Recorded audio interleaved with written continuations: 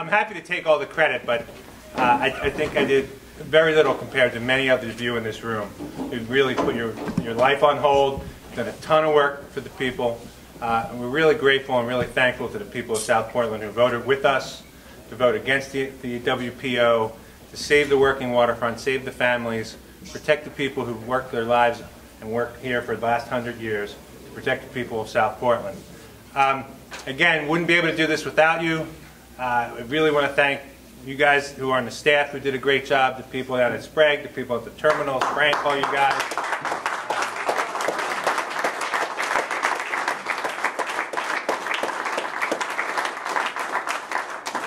We had a lot of fun. It was great to meet a lot of people. I think we had a great group of folks who got together, had a little bit of fun with it, got a little nervous here toward the end. You know, we certainly going to have another issue coming up before us. We're going to want to work with the people going forward. We understand we want to get the facts out about oil sands.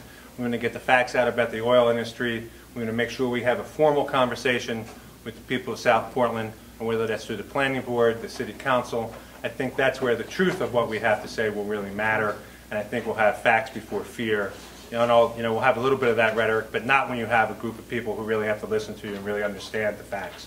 So again, thank everyone for this great day. Thank you for your efforts. You've done a great job. You should be proud of each other. And thank you again for all the families and people who are in South Portland.